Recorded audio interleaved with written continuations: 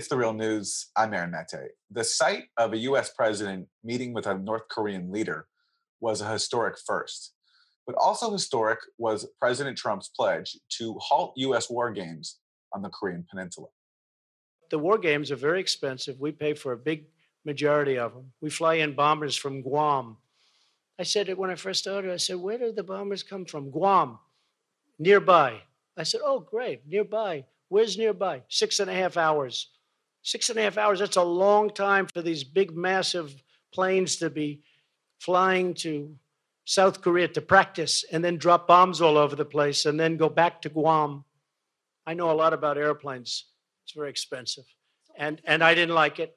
And what I did say is, and I think it's very provocative. I have to tell you, Jennifer, it's a very provocative situation when I see that, and you have a country right next door.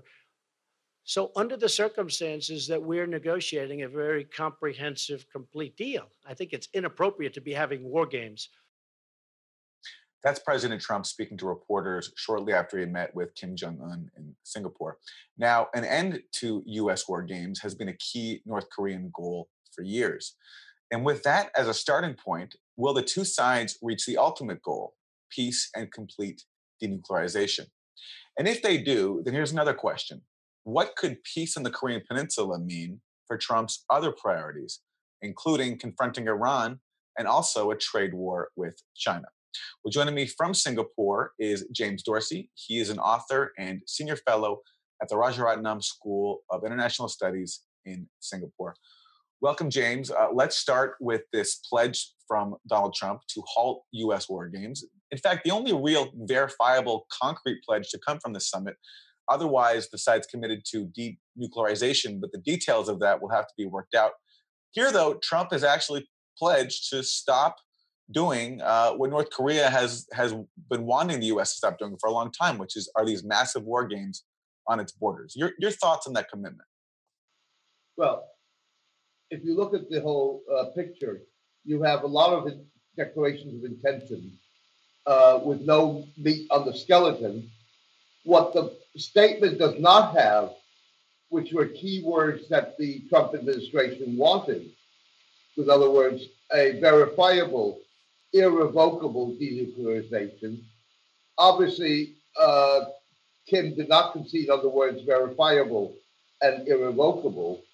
And on the other hand, you have this giveaway, a giveaway that is certainly not going to go down well with U.S. allies, South Korea and Japan, and most probably is going to be problematic with the Pentagon.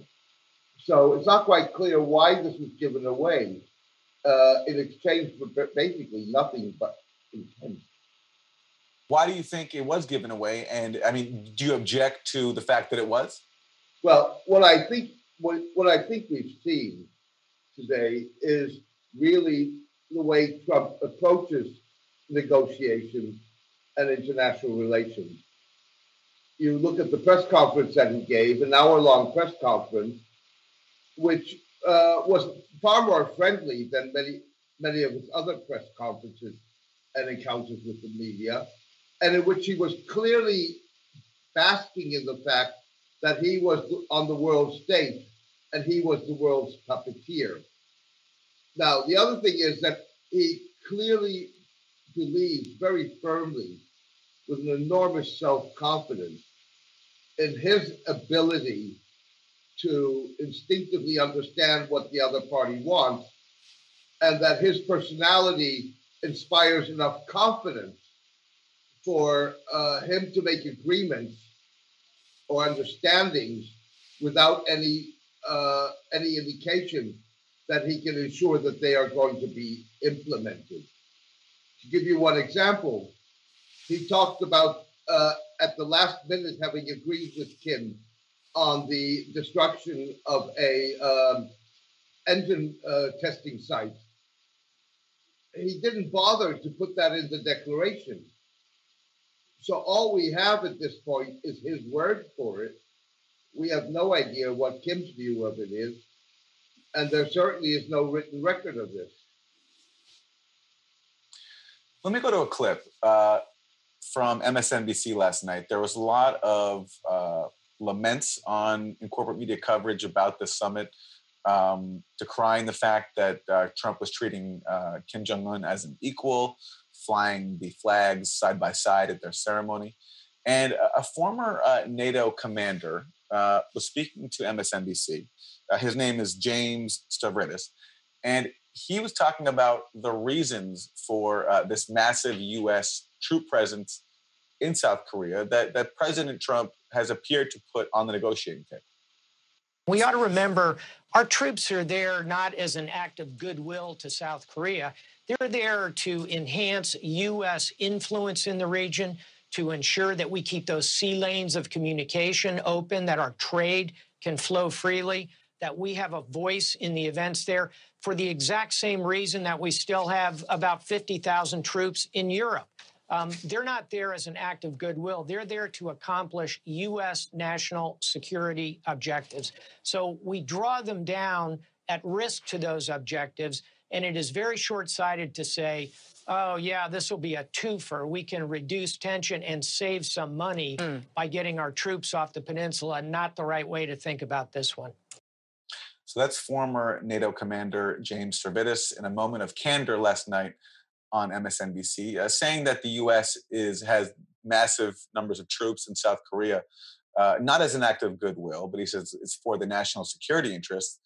But if you notice, the reasons that he explains for what those interests are have nothing to do with security. He talks about having a voice, having influence, opening up sea routes.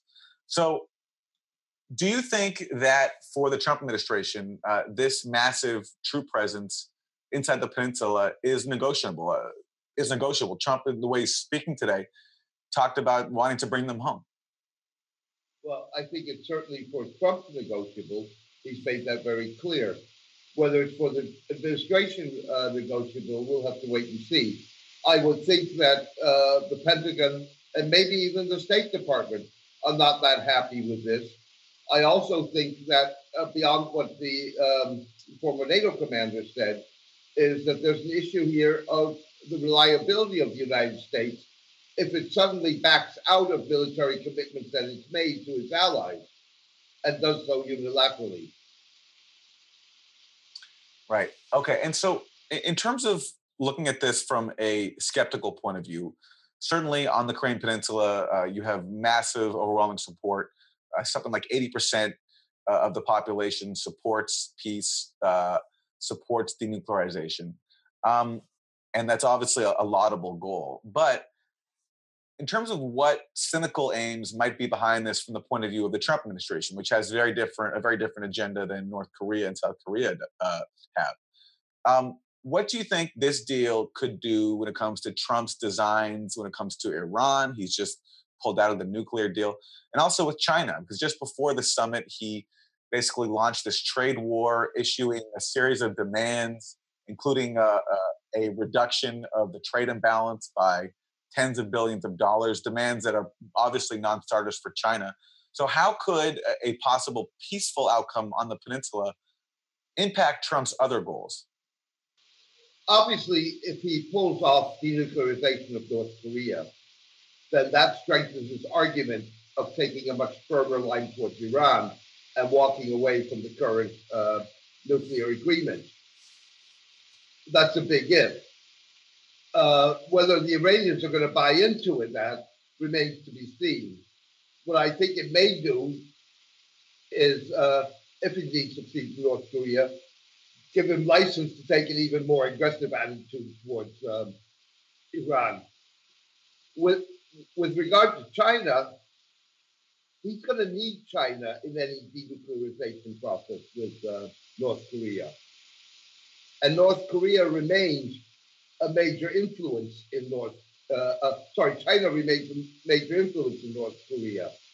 So I think that in terms of what this is going to do in its maneuverability with China, maybe less than meets the eye. And the massive U.S. troop presence in South Korea, how much of a factor do you think China is in the U.S. deliberations over keeping those forces there? Again, obviously, in Trump thinking, not that much. he's been willing to basically give this away. In fact, the pledge not to hold military exercises can be read as a first step towards the withdrawal of U.S. forces.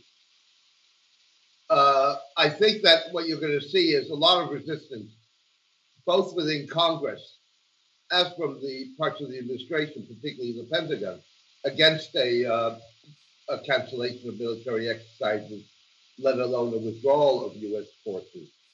It would obviously, if the United States were to withdraw forces from the Korean Peninsula, this would be doing exactly what China wants and exactly what North Korea wants. Right. And in terms of Congress, it's worth remembering that when President Clinton reached agreement with North Korea in the 90s, a Republican-controlled Congress made it difficult for him to implement the agreement that he reached. And under President Bush, certainly Republican lawmakers supported his efforts to pretty much abandon the framework that Clinton had started. James Dorsey, final thoughts as we wrap. I think that's probably true. One's got to be a little bit careful because, of course, in the Clinton period, you were dealing very much with Congress and a White House in which partisan politics played a very major role. At this point, of course, you're dealing with a Congress that's Republican with a Republican president. And I think that the Republican president is going to find that there's a lot of different thinking on the way the Korean problem should be approached. We'll leave it there. James Dorsey, author and senior fellow at the Rajaratnam School of International Studies in Singapore. Thank you. My pleasure. And thank you for joining us on The Real News.